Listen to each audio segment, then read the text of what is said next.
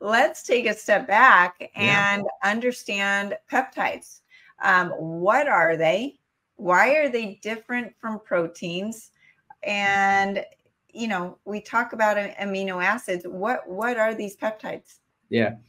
So peptides for the listener are simply amino acids. They're simply short chains of amino acids. And by definition, anything shorter than 100 amino acids in sequence is called a peptide. Anything greater than 100 amino acids is called a protein.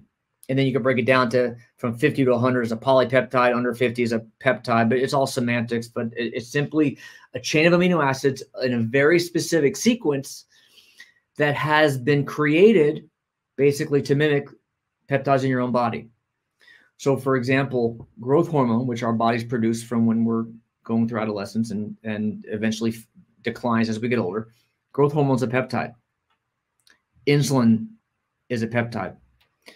We could look at thousands of peptides that our body makes naturally, and many of them have been recreated to be used, synthetically created, to be used for very precise purposes. So you could take peptides from the stomach. For example, BPC 157 is a 15 amino acid sequence that comes from the stomach that is amazing for reducing inflammation. And it can help with gut inflammation. It can help with systemic inflammation, joint inflammation. It's incredible.